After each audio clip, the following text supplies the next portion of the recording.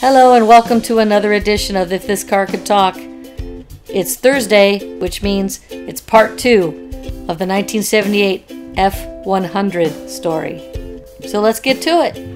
The F-Series truck line is without a doubt the single most popular and well-known product to ever come out of any Ford factory since the first F-designated light-duty pickup truck debuted in 1948. They have become ingrained in American culture, just like baseball and jazz.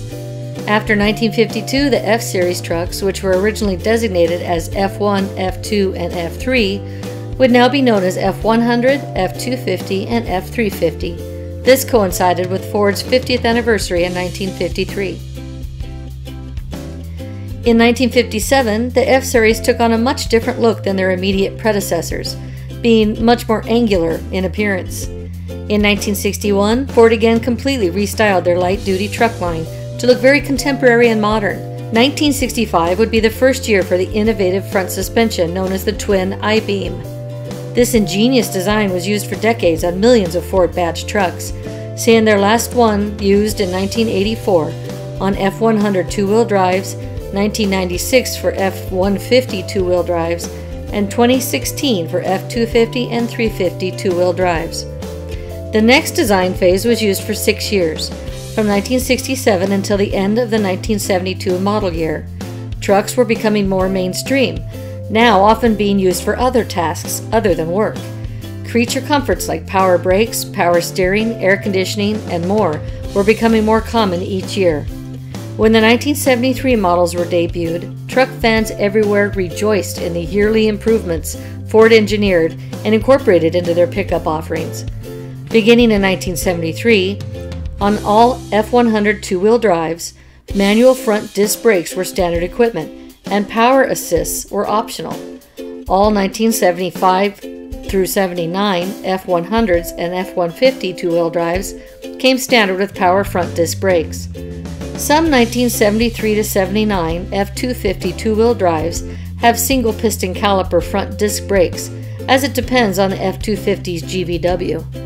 The other F-250 two-wheel drives and all F-350s have dual piston caliper front disc brakes. During this time, truck buyers were demanding more choices for body styles, drivetrains, and other standard, or at least optional, equipment availability. The first Super Cab body style was offered in 1974. It was essentially a 22-inch extension for the cab, with either a forward-facing rear bench seat or two smaller jump seats. The following year, Ford offered up the new F-150. It was a model essentially created to help avoid certain emission regulations for drivetrain requirements in lighter-duty pickup trucks.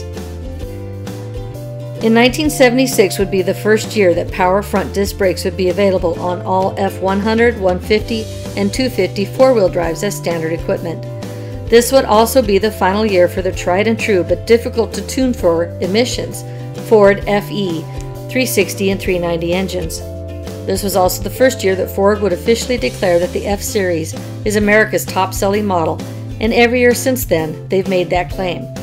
The big block FE would be replaced by the emissions-legal 351M and 400 V8s in 1977. This would also be the first year for the new ubiquitous F-350 dual rear wheel, or dually, still offered alongside their single rear-wheel drive equipped brethren, which first came on the scene in 1973 when the 6th Gen trucks hit Ford showrooms all over the country.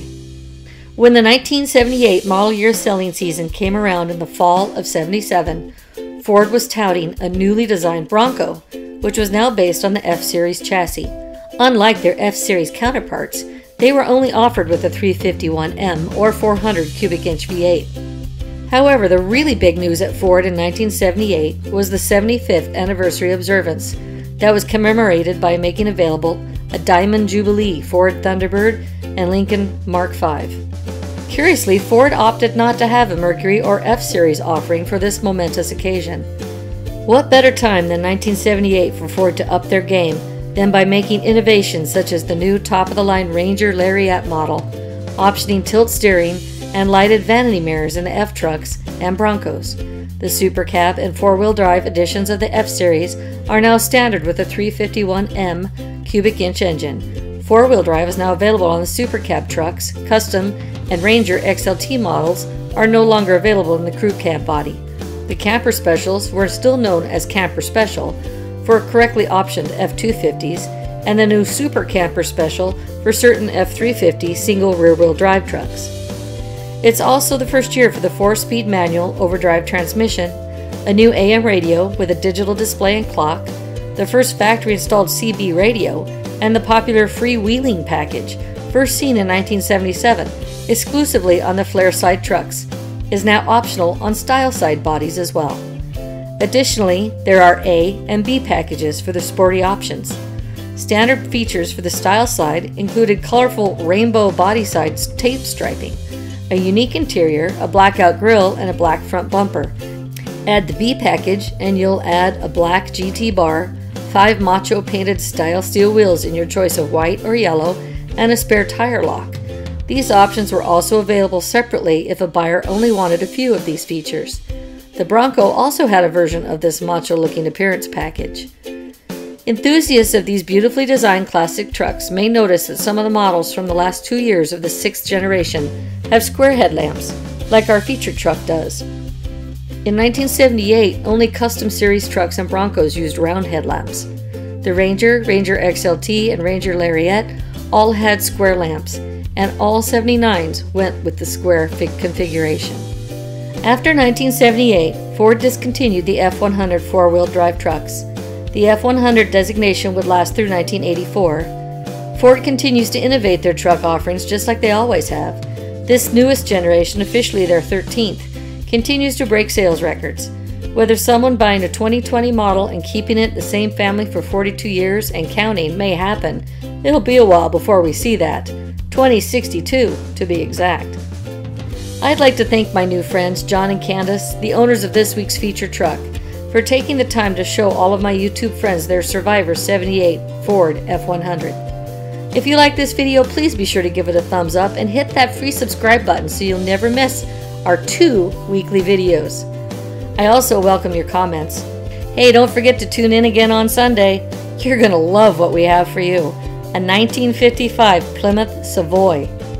Boy, is this a beauty. Bet you can't wait to see it. Check it out on Sunday. This is Dana, signing off. Have a great rest of your week. And be careful out there.